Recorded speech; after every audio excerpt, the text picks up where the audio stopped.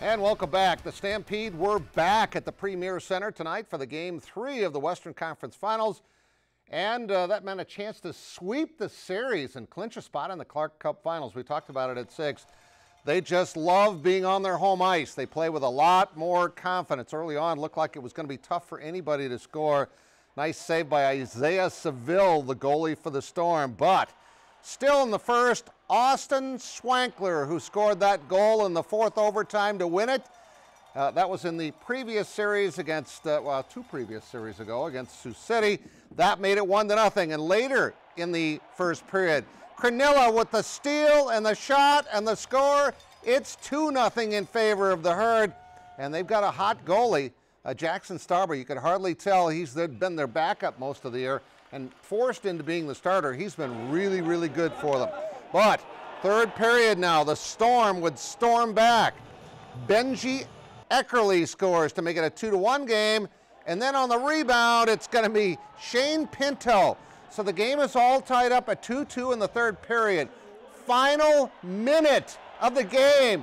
Watch Brian Chambers stuff it in front of the goal for what turns out to be your game-winning goal. Brian Chambers again with a game winner.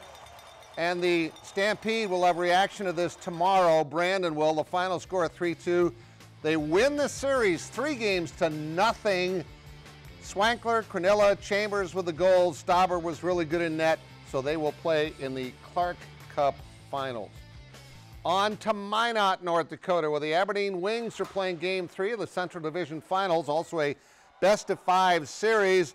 Justin Kelly throws it on net, but you know, Matt Vernon's the best player in the league, no matter what position. He was the MVP of the Central Division. And look at that tic-tac goal. Adam Pitter scores his second goal of the game, and then it's going to be Joe Strada, his second goal of the game. That makes it a 5-1 game after 2 periods.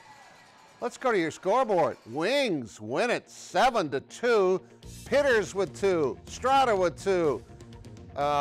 3 more guys score. Wings now lead that series 2-1. It's best of 5, so they can wrap that up tomorrow night. The 94th Howard Wood Dakota Relays got going today at Howard Wood Field in Sioux Falls, and because of several lightning delays, things got pushed way back, like 2.5 hours back. In the action tonight, in the women's 400-meter run, Abby Zastro of Mary, she takes the top spot with a time of 55.91. That was followed up by the men's 400. USD's Brennan Schmidt, he takes the top spot with a time of 48.25. And then the women's pole vault, what a heated battle this was. Unattached Emily Grove, used to be at USD. She's going to take first and smash the record, 14 feet 11 inches for her. Chris Nilsson is vaulting right now.